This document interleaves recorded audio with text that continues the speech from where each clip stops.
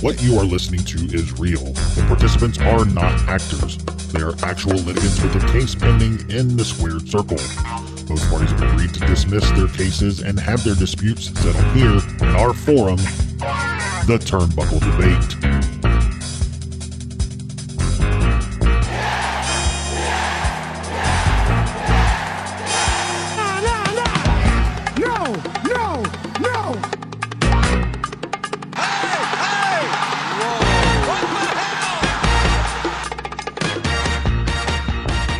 Hey everyone, welcome back to the Turnbuckle Debate. My name is Sneed. I'm Chad. I'm Tom, the OG Fit Kid, the staple of the Turnbuckle Debate.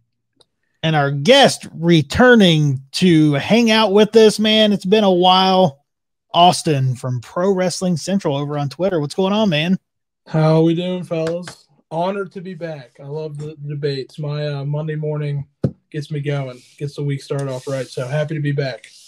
Happy to have you back, man. I hear you went to a state championship, right? Very close. We went to the state title game, got to coach in Navy Stadium in Annapolis. It was an experience of a lifetime, but we played Dunbar, who's a Baltimore powerhouse, and it was 14-13 with 2 minutes left. We threw a pick six, but kids battled their ass off, and we're a very young team, so we're already having aspirations to get back there next year. So that's awesome, dude.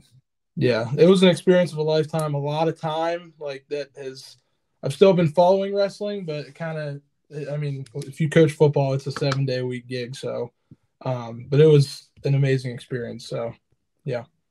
I bet those kids, that stuff those kids will carry with them the rest of their life.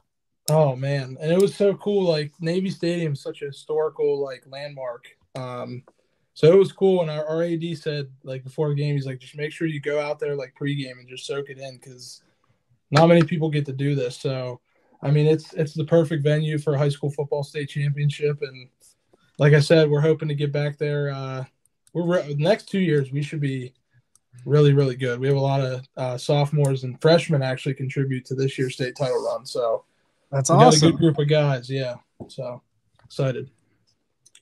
Nice, man. Now you get a little more time to listen to us and join us live on our streams. Well, to be fair, I always listen to you guys, but yes, I can join you more. I always love to show you guys love because I know the grind. You guys do this literally 7 days of content. So I want to personally thank you guys. And I know how hard that is. And especially with your guys' everyday jobs and stuff, man. I give you guys credit, but just know I'm always following along, laughing my ass off at Hawk and listening to You even made me listen to myself. Yes, I know. We did listen. We were in the car together, and I made Tom listen to himself. People usually hate that, and probably Monday when this airs, I'll probably hate listening to it on the way there. But guess what? I'm still do it. Yeah. We appreciate it, man. Go ahead and say what's up to your Monday morning self, man. Yeah. Hey, Austin. Hope you're awake. Yeah. All right, man. Well, we got 3 new topics to get into. You guys want to get into it? Let's go. Let's do it. Let's go. All right. First topic of the evening. What is bigger for professional wrestling? Sasha Banks in New Japan Pro Wrestling or AEW? Man, when I first saw this question, I thought to myself, oh, without a doubt, AEW. And then I've been simmering and thinking about it. It might be New Japan. If she's at Wrestle Kingdom and they really have wrestlers from WWE, from AEW, New Japan, and they had Sasha Banks, what an amazing... This might be the biggest card of all time. If you get Kenny Omega, Shinsuke Nakamura, Carl Anderson, all on the same card with Sasha Banks, how crazy is this? Not to mention all the New Japan stars who've been, mismatching with AEW. It's out of this world. This is truly the biggest Forbidden Door Supercard show we've ever seen. If it goes down, what we're hearing right now. Yeah, I see that point. But what's for me, I think it's what's better long term. If I'm thinking about where she's going to hold more value or what's bigger for professional wrestling, it is big to have her on a New Japan show with everybody that you just mentioned, Tom. But I think long term, I'm going to have to say AEW, man. They have yet to have that really, really big star show up. Somebody that's in the prime of their career. Because there's been big people show up. There's been big reveals. We've had Sting, outside of Moxley, though, I can't think of somebody that is in the prime of their career who would make a bigger splash in AEW or in professional wrestling and would have a bigger impact on the division than Sasha Banks in AEW. Yeah, I gotta with New Japan, man. Wrestle Kingdom, one off. Then what? Big show. Yeah. Everyone's on the card. Man, there's a lot of people on the card. Then what? I can't find New Japan. It's so hard to follow New Japan. Yeah, that's a good point too. It's hard. Even with New Japan World, like say she signs a 3-year contract with New Japan. Dude, if she would sign a 2 to 3 year contract with New Japan, just say it would happen. I would be extremely disappointed because it's so hard to follow the product. She wouldn't. I know there is hardcore wrestling fans that love New Japan. I like New Japan, but as far as like pro wrestling in general, most wrestling fans, I feel like she would just become out of sight, out of mind. She would be that person that you would see the big moments pop up in the news. But as far as like the following along weekly of Sasha Banks, I feel like she would be off the radar of a lot of American fans. Yeah.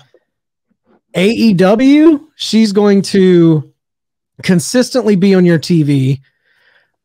I think Sasha Banks coming to AEW would be the biggest signing they've ever would be the biggest impact they've ever had.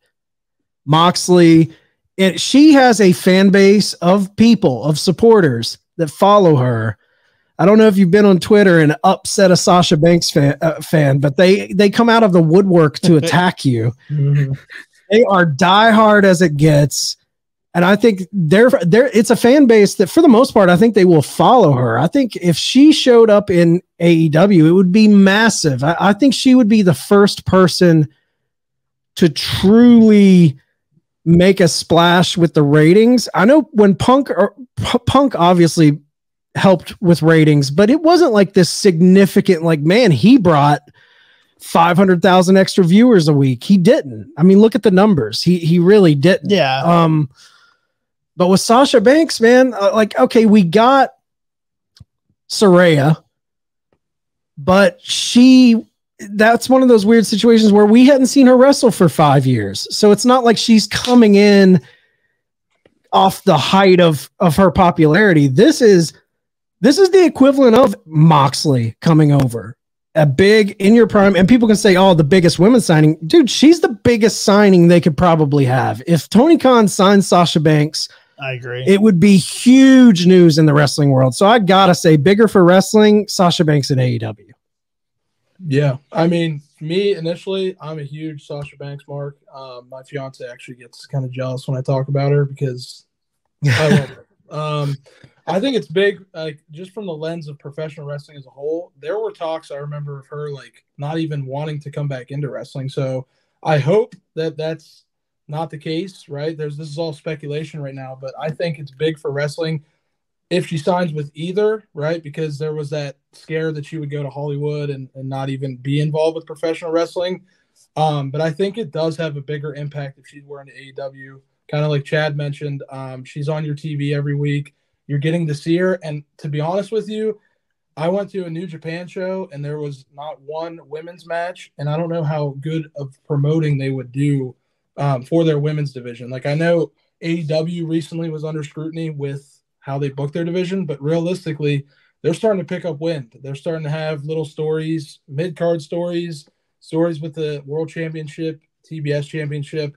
And I think Sasha Banks is by far aside from Moxley, like someone joining in their prime, that's huge. And two, you got to look at the terms of, okay, yes, AEW is a competitor. Like they talk about the Coke and Pepsi type thing you guys have mentioned before, but think of the terms where Sasha left on with WWE.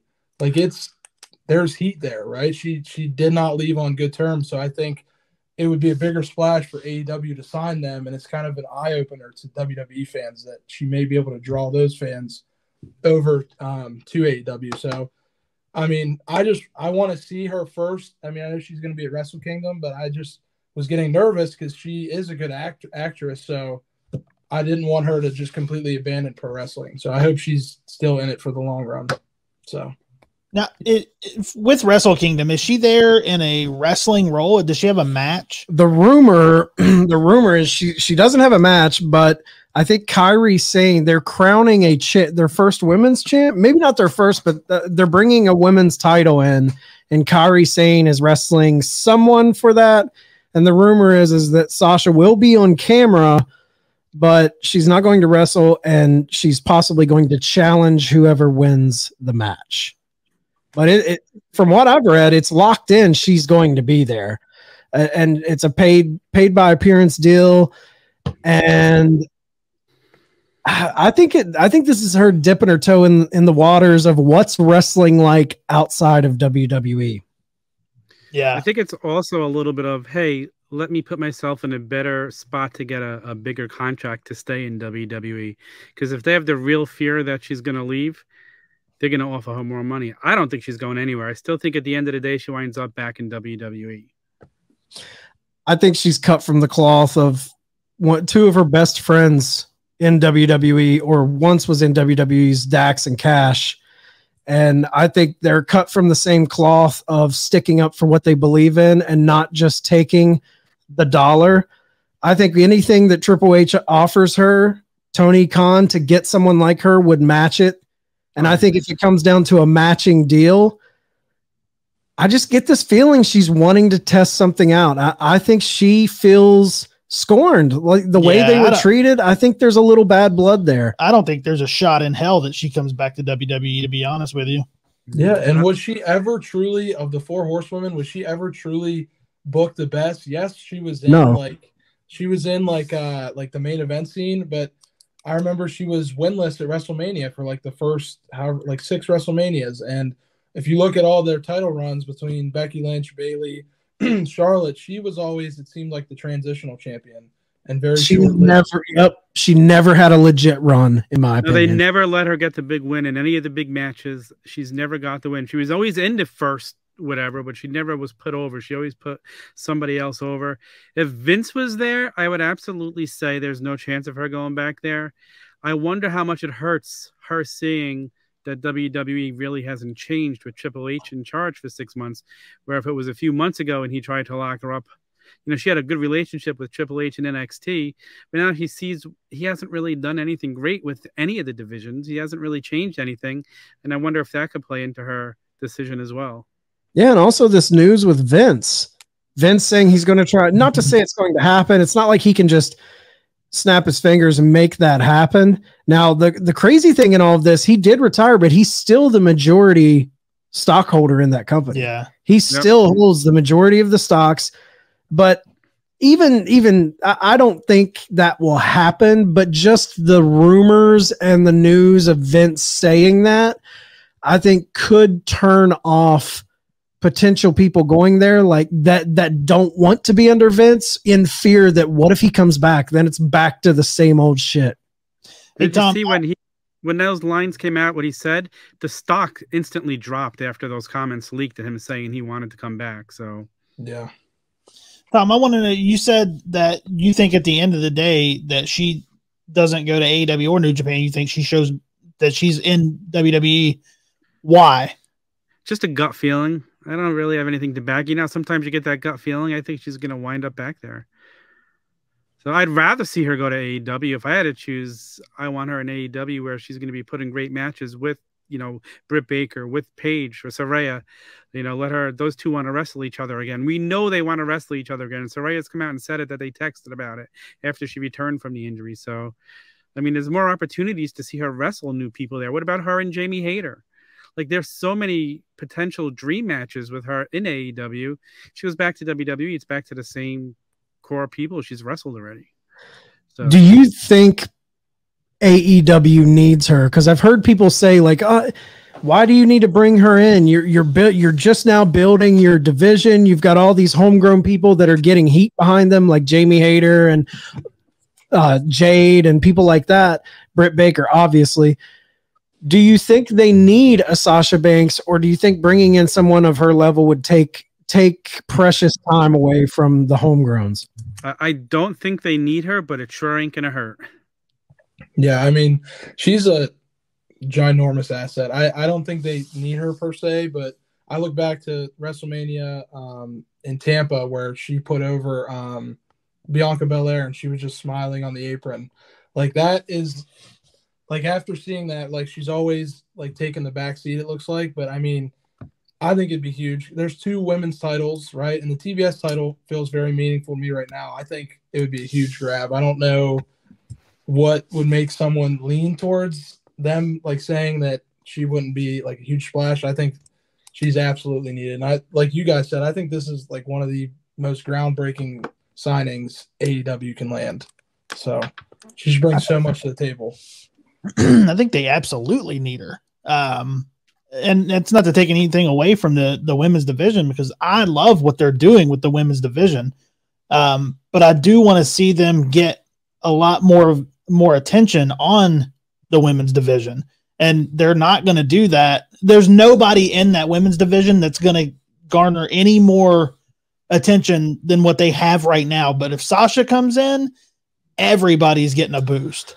Yeah, it's a slow build. Do they need her? I don't think they need her. It's just, do you want a shot in the arm, or do you want to consistently just keep slowly building? You throw her in there, eyes are on the division, right out of a lot more eyes. I think it's malfeasance. It's malpractice. If there's a person out there like Sasha Banks, I don't give a fuck where she wrestled before. I don't care what company you are. If you're not throwing everything you got to bring her into your company, as an owner, you're a moron. I don't get fans that's like, wow, they're bringing in too many WWE people, or they're bringing in, dude, this is a business. They're trying to make money. If you have the opportunity to get a Sasha Banks, you get a Sasha Banks. Dude, it's just like, you could naturally build up your muscle, or you could take a shot of steroids. You put her in their women division, it's a shot of steroids. You put her and Britt Baker on a pay-per-view, it can main event a pay-per-view. Have her take the title off of Jade. Yeah. I know everyone's like, people were upset that Saraya came in and got that win over Britt. Like, Saraya didn't need that win. Saraya didn't need that win. Britt didn't need that win, is how I look. Britt is she is the division. She's built that division on her back. I think Saraya, coming off a 5-year injury, I thought that was huge for the star of the homegrown star of your company, letting you get a win to kind of get that rust knocked off of you. I thought that was smart booking. And to have Jade get taken out by Sasha Banks, I would be all about that. And then maybe start a little feud with them. That would elevate Jade so much. Like, people get so caught up in the loss and, oh, you can't bury, dude. When you put Jade in the ring with a Sasha Banks, nothing is going to hurt her. She's only going to get that shine. And that'll be her best match, I guarantee it. Just because of how good Sasha is in the ring too. So, could you imagine how big that match would be? You throw that match on Double or Nothing, Jade versus Sasha Banks for the TBS title. That's must see for me. Yeah, must see. Could you imagine their stare down? Come on, how Jade would tower over her. It would be the David and Goliath match, and Sasha's one of the best sellers in the business. Mm-hmm. He sells so well. So, man, it'd be so much better than Bow Wow. I have a feeling I think Bow Wow's leading to Sasha That's Banks. the segue, right? Yeah, like you were saying. Yep. I think that's the segue into Sasha. Sasha Banks is with, she's related to Snoop Dogg. Snoop Dogg's done work with AEW. Bow Wow is Snoop's little protege. Yeah. I just think there's a lot of like foreshadowing there. Why else do you bring in Bow Wow? There can't be another reason. Beat the hell out of me. He's irrelevant. What else is he going to do? It's a step towards something. It may not be Sasha Banks, but Bow Wow is just a step towards something. I don't know what that something is, but makes sense. Yeah. Yeah. All right. Does anybody have any final thoughts before we move on to our second topic? Nope. All right. We'll move on to the second topic of the evening. Now, Austin, this is the topic that you brought to the table. Is it better to consume professional wrestling in person or from the comfort of your own home? And I'll defer to you to go first on this one. All right. So I think this was something I've been wanting to ask for a long time. So I'm glad it was never a topic talked about. it's a good question. Yeah, it's an awesome question. Great question. I think there's pros to each. By far, there are pros to each. There are cons to each. But I'm basing mine off of memories and truly remembering like specific moments, right? So for me, I think it's better to consume wrestling live. It's all about, you get so excited, right? If you know you're going to a show, you truly build excitement. Whereas, okay, you can get excited to watch an episode of Dynamite at home. But again, it becomes a weekly thing. So it's so saturated in your brain that you aren't going to remember as many like Dynamite, like you're going to remember special moments, but you remembering the whole experience when you go to consume wrestling in person. Like I said, me and my buddies, we went to Roadblock back in, I think it was like 2017. We literally ordered the nosebleed seats, right? And they ended up cutting that section or using it for a camera angle. So we paid $20 and they upgraded us to row for the first row. So like, wow. I think, yeah, they upgraded us. We paid like $20. So I think of that experience, like I can relive that day in my head. But of course, like I have a like big 85-inch TV in my basement now. Do I love watching it from the comfort of my home? Of course. But again, even when you're live in person, one thing I hate is you miss some of the segments. That is one thing I really hate. Like they're just rolling it on TV. You're not able to see it. But then the perk of watching it at home is you get to see everything. So me personally, it's a tough answer. I love professional wrestling either way, consuming it, but I think it's better to consume it in person, and not to mention the energy. And you literally, I could talk to any wrestling fan in line to get into the venue or to get something from the concession stand or merch stand, and I feel like I've known them my whole life because wrestling fans are the greatest in that regard. Yeah. So I mean, that's my answers. If you would have asked me this question 18 months ago, without a doubt, my answer would have been from home, because it wasn't until like 18 months ago that you guys kind of got the little want in me to start going to these shows. We're going out to Chicago to see CM Punk, driving down to West Virginia to go sit in a front row and watch Dynamite, going to my first pay-per-view in Chicago this year, going to Grand Slam, and just recently going to Full Gear.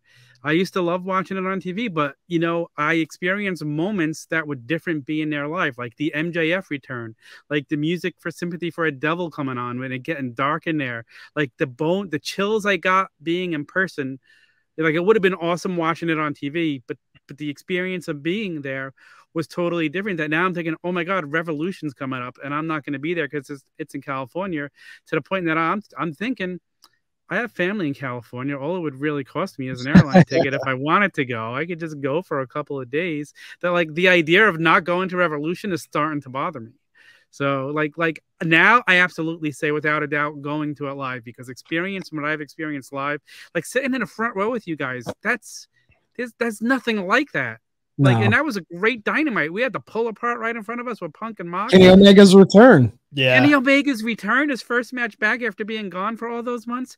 Like, we got the experience, like we got to feel what was in the air, like it was in us, like the electricity. Like, I know they talk about electricity being in the air, but it is. It is, and you don't get, like, you can enjoy it sitting at home. You could pop singing out at home and jump off your couch. But when you're there with each other and you're there with like 20 other thousand wrestling fans, there ain't nothing like it. There's nothing like it.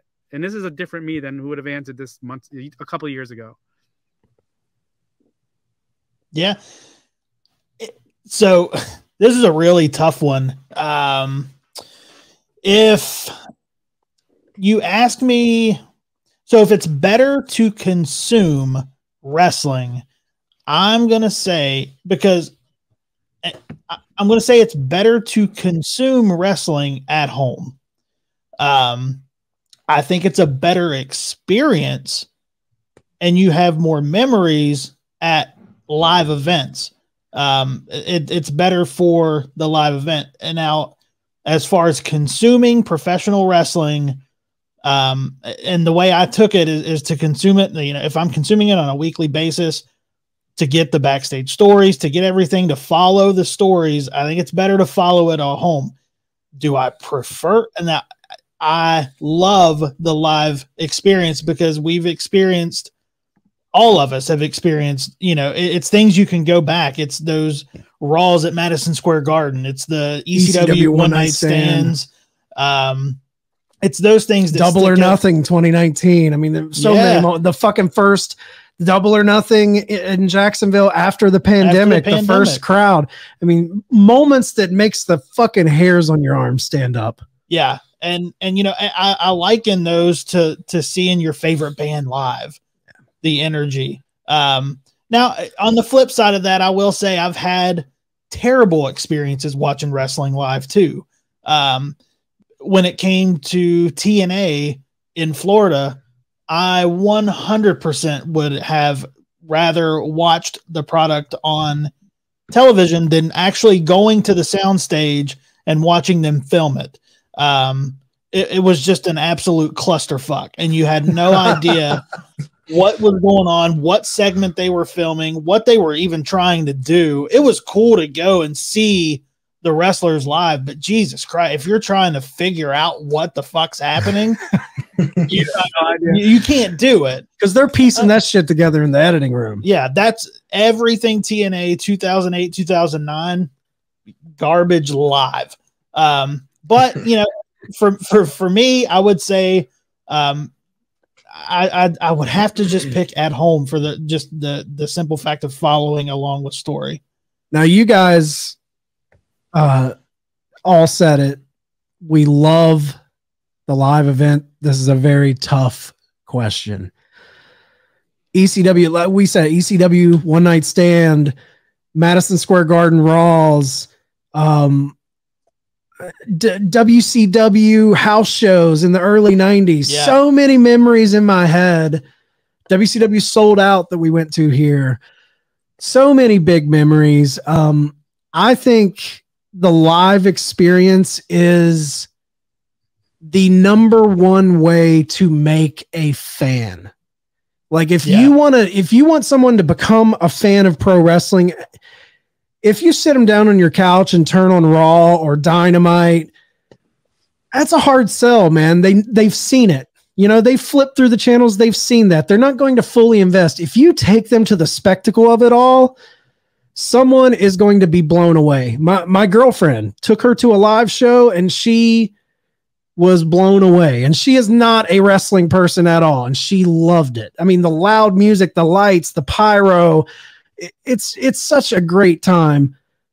But for me, at home, because of one reason, and that's commentary. I'm a huge fan of the art of commentary. I think commentary is one of the most underappreciated elements of the storytelling of pro wrestling. Now, if they had something where you could rent headphones at a live event and I could put them on and listen to Tony and JR and Taz and Excalibur call the matches while I'm there live, I would love it. I would pay for that. I love the fucking commentary, man. I think I think fans, we've watched it so long, and I think a lot of people do appreciate it, but there are fans out there that it kind of just becomes, it washes over you. You don't really take the time to be like, damn, there is really an art to this. Like the way they hide mistakes in the ring, the way they can take moments and twist them with their words. I'm such a fan of just the art of commentary from Bobby the Brain, Gorilla Monsoon, JR and Jerry.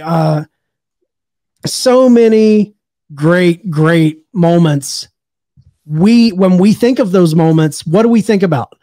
The call. Yeah. You know, you think of the call, the JR call, the Gorilla Monsoon call.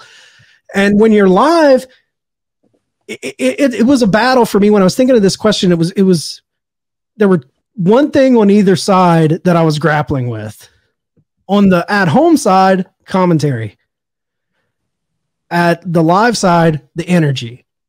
It's the energy. It's all about the energy, because you're not hearing the story. You're watching it in the ring. It's the fan response. It's the chants. It's like when Danielson and Adam Cole came out at All Out, and the crowd, I mean, it was like, it felt like the roof was going to blow off. It's very, very hard. I love going to live wrestling, but week to week, how I consume it, I prefer at home strictly for the commentary. I will say this: as soon as I get home, I always go back and watch it right away, because I need to experience the commentary. I want to see the little nuances you might have missed. So different too, the way they shoot it. Like if you see it live and then see it shot, it's such a different feeling. It's a completely different way to consume. Sometimes you have to suspend your disbelief a little bit more live. Yes, yeah, 100%. Suspend your disbelief a little bit more when you're there live. Like, I'll give you like a quick example. When I went home and I watched it right away, first thing I do is I'm watching the trios match with the Elite versus the Death Triangle, and I did not realize live that they had used a hammer to win. Like, you missed that little nuance. They're not going back to a replay there. So first thing I do is I'm texting Matt and stuff. I'm like, did you realize he used a hammer to win?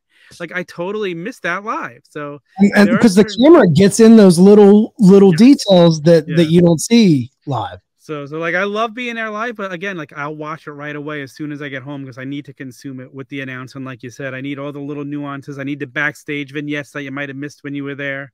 So I have a question. Go ahead, Austin.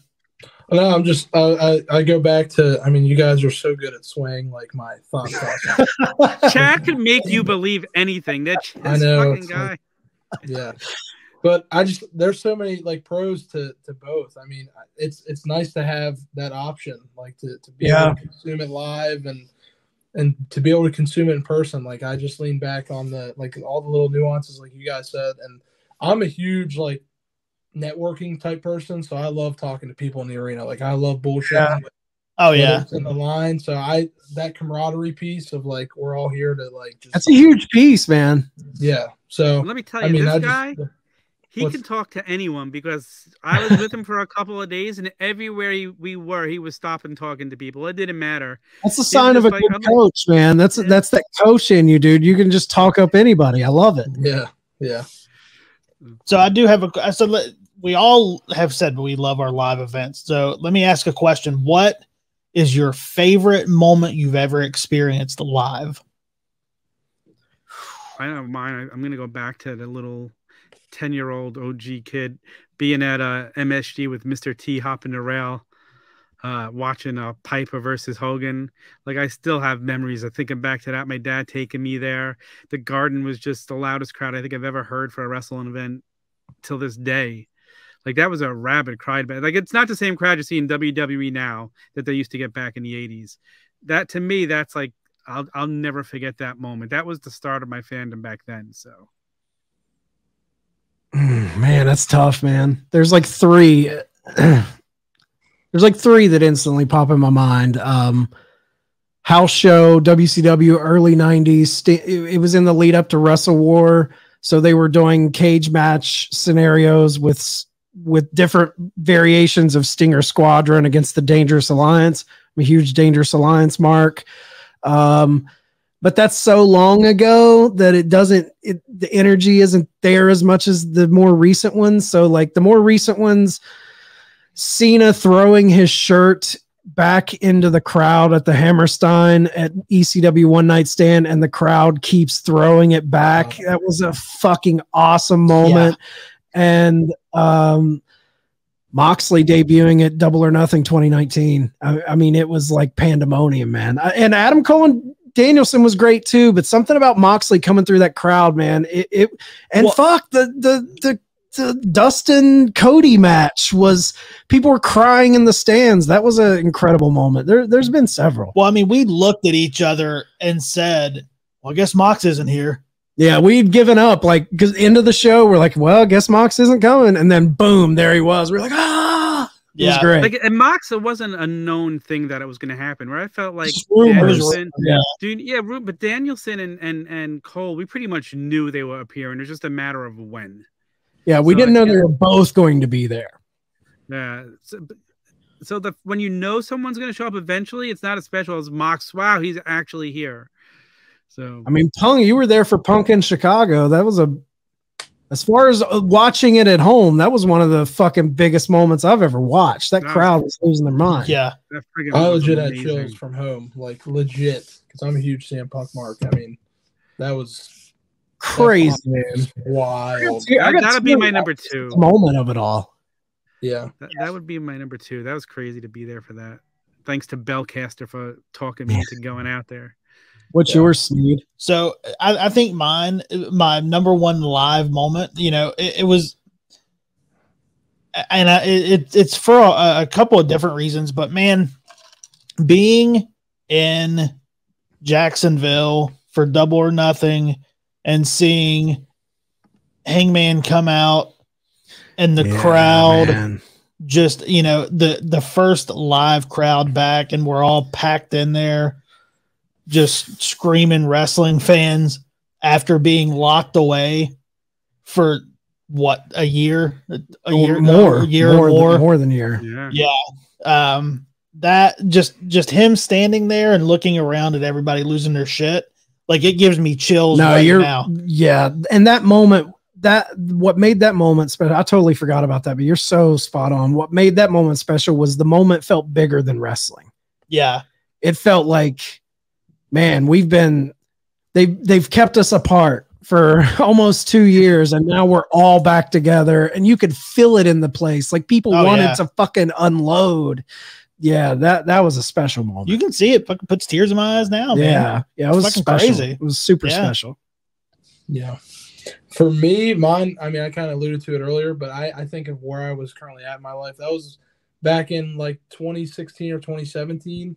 So I'm a college student, right? I'm dirt poor. Like, me and my like 3 best friends were like, let's just go get nosebleed seats, and like for us to like be able to just pay that, and then we get the luck of the draw of getting second row seats, getting to take home a pay-per-view chair, like, and the memories we shared. Like, my friends, well, my one buddy was not a wrestling fan at all, and he is now a huge mark, right? That's awesome. Yeah, he's a big time fan, and like, I just remember the show going off the air. That's when Jericho was still with WWE, and Kevin Owens and Roman Reigns was the main event for the Universal Championship, and that's when Kevin Owens and Chris Jericho were big buddies, right?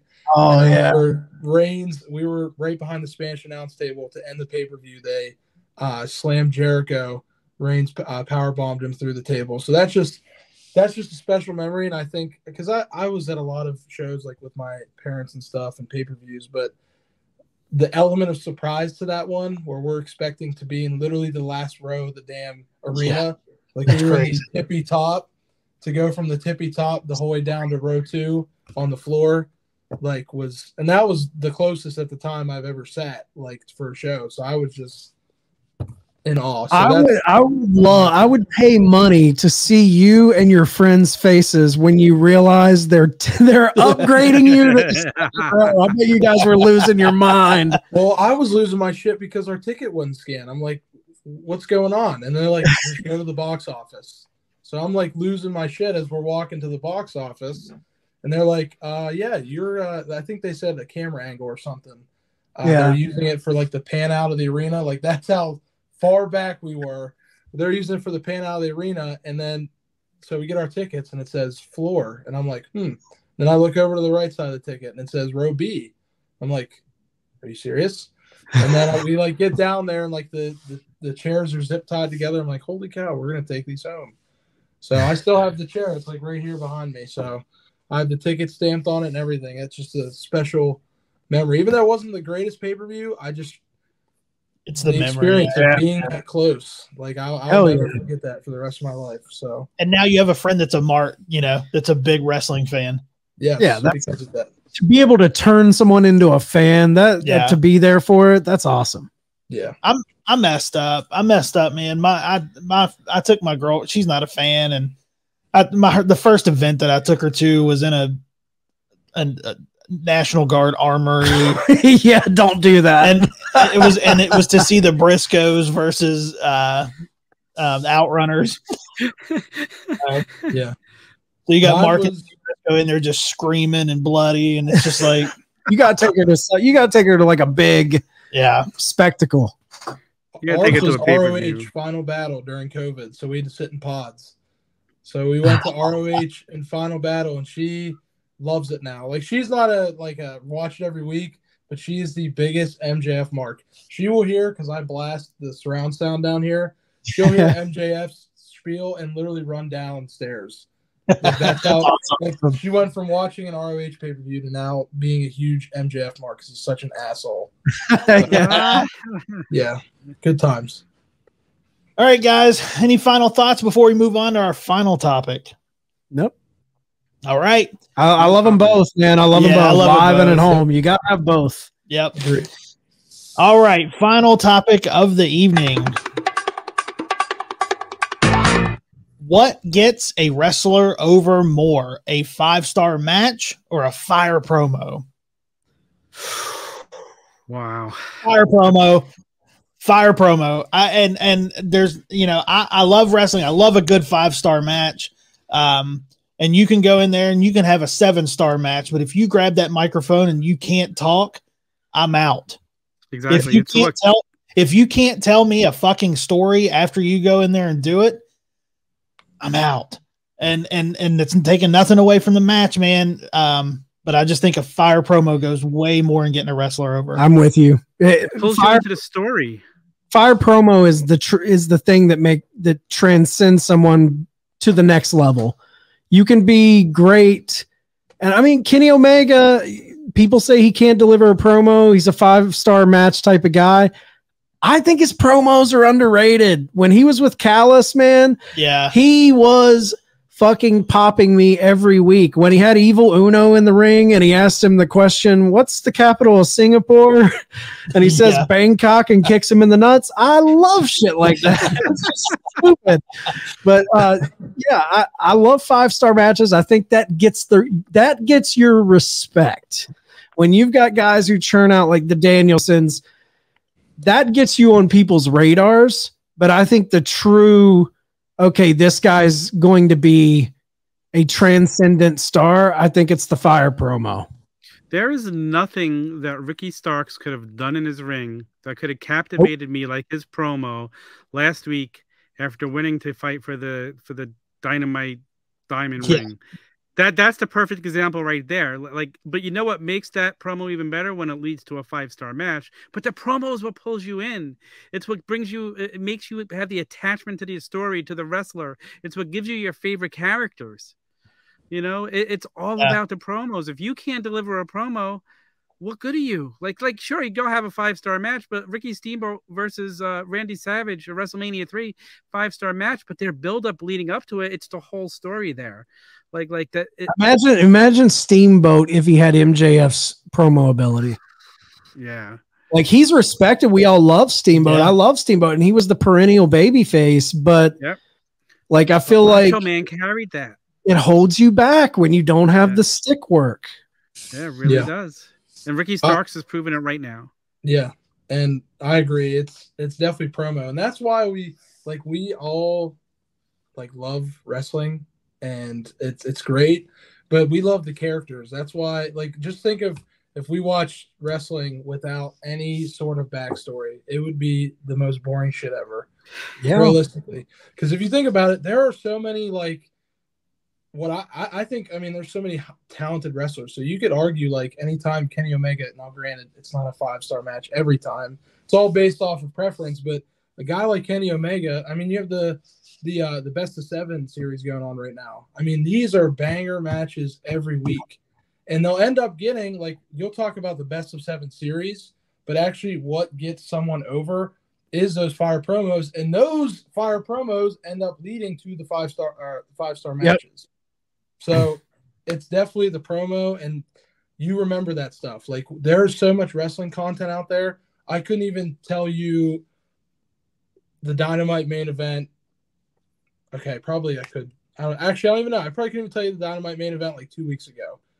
So what you do remember is, though, you do remember the promos. Moments. Yep. You remember the moments. You remember, like, spots from a match, but you don't, like, actually getting someone over and elevating them to have 5-star matches and putting them into that main event scene. The promo is what elevates them. So now, after last week, Tony Khan should be like, shit, we need to push this Ricky Starks kid and this MJF feud a little longer, because he absolutely, I think, was the first person to truly outshine and kind of stand up MJF on the mic. And that's awesome. We need that. That's great. So promo, man, that's what you live for. Like, that's wrestling. Yeah. I mean, look, MJF is one of the most over wrestlers in the world. How often does he wrestle? Rarely. He's Rare. legit like Piper. Because back in the 80s, Piper barely ever wrestled.